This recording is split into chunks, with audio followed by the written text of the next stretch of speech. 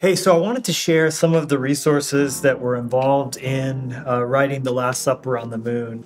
Of course, this is just on the space end because this book also covers in depth the last things Jesus said before he died, the 7 I am statements. This is just on the space side of things. So they come in a lot of different categories. You have the ones that were actually written by astronauts or people involved in mission control on some level. Carrying the Fire by Michael Collins. He was on the Apollo 11 crew. He is fabulous. I loved this book. He's the one of the Apollo 11 that you know the least about. You know Neil, you know Buzz, but Michael was a part of that. Then you have Failure is Not an Option by Gene Kranz. He's the vest-wearing guy who was the flight director, well, one of the flight directors, and he is the one who always wore the vest, which was something his wife always made him for every mission. He had a Star-Spangled one he wore for his last mission.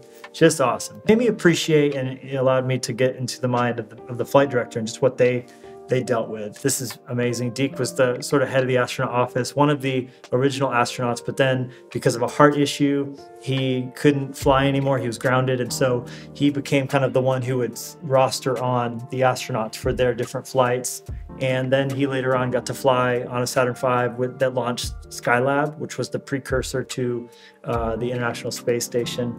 Then, of course, Magnificent Desolation, written by Buzz Aldrin. Ken and Buzz wrote this together, and I got to talk to Ken quite a bit about the writing of this book. Magnificent Desolation was the 2 words that Buzz said on the moon. When Neil said magnificent, Buzz said, quipped back, Magnificent Desolation, meaning it was beautiful, but it was also desolate. There was nothing there. Chris Hadfield, this was actually the first space book I ever read after I read The Right Stuff. He brought a guitar to space and sang David Bowie, you know, on the space station. This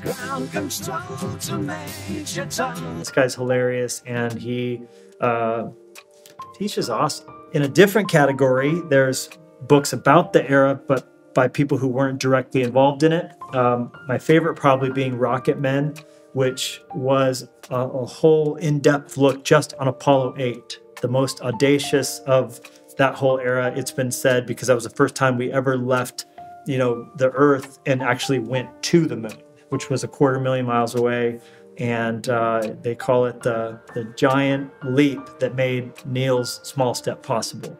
Douglas Brinkley wrote a book called American Moonshot. This guy did also get to sit down, Douglas Brinkley, with Neil Armstrong and another author I love, Stephen Ambrose, and I listened to that conversation. Shoot for the Moon would be probably my one recommendation to the person who's like, what's next? I would say Shoot for the Moon.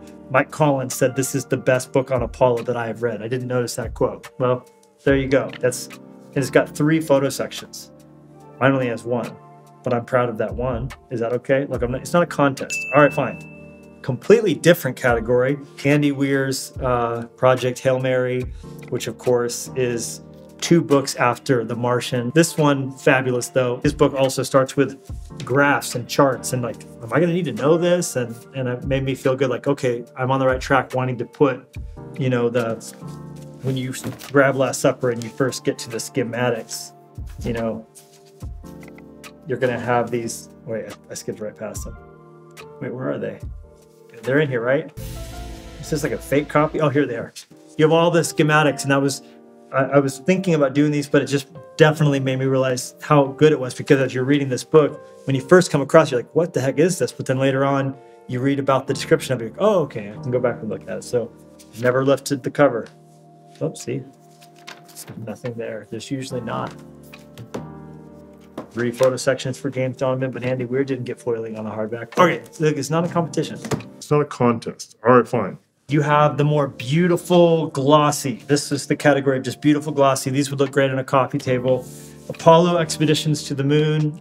This one is a compilation of essays written by those who were kind of involved on either the administration aspect or the engineering aspect or mission control. So this was a great collection of essays that's also augmented by some great photos, which look, you can just bury me with this. I'm just going to be holding it in the casket. The cool thing about this book is just everything I mean, these maps and everything's just so big and glossy. Oh gosh, I actually took this picture and put it in my book as well, but had to pay for it because it was not a rights-free photograph, but it was worth it.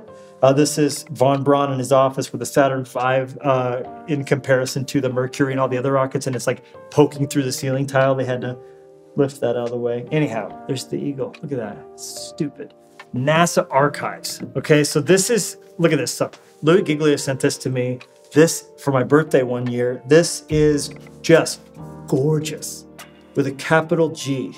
Look at this thing. This, oh my gosh. Oh, where else have I seen that photo? Maybe it's the last page of Last Supper on the Moon. Yeah. Well, there's the footprint here. Can I get it? No. There it is. There it is. It's beautiful. Can you see it? Okay, listen. This thing is just stupendous, okay? Look at this spacewalk. That's just ridiculous. But I also love like the chapter divisions, how they would portray the words. Islands in the sky. Then more abstract and unique. This was a Life magazine all about the era.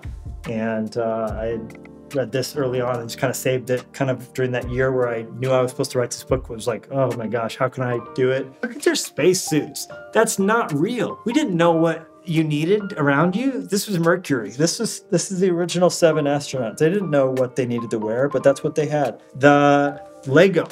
Why did I include this? You're wondering. Here's why. Because Legos are awesome, and they also have had this beautiful collaboration with NASA.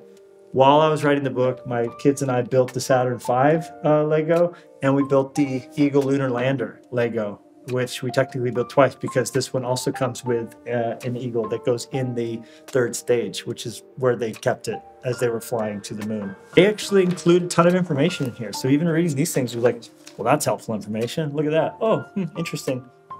I'm going to learn about it, but that's the Spanish one. El Programa, Apollo. The original press release that they sent to all the members of the press in advance of the launch so that they could have this and know all the information to be able to articulate correctly all these things. This is so good. It's like for release Sunday. Just that they gave him all this information to be launched no earlier than July 16th.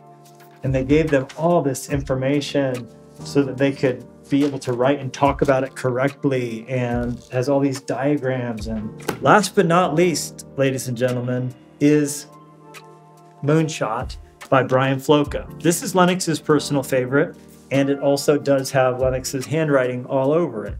Brian Floca is probably my favorite kids author. Moonshot, I just gotta say, is probably his piece de la résistance. I mean, stirring, stunning, sublime, poetic. But this book's great. So if you're a parent, I highly recommend reading this to your kids. It's got beautiful illustrations, and he actually like disseminates the information in an astoundingly clear way. 1st stage, 2nd stage, 3rd stage, drogue parachutes, main parachutes. We have reentry. And that, ladies and gentlemen, is some of the resources that helped me to write The Last Supper on the Moon.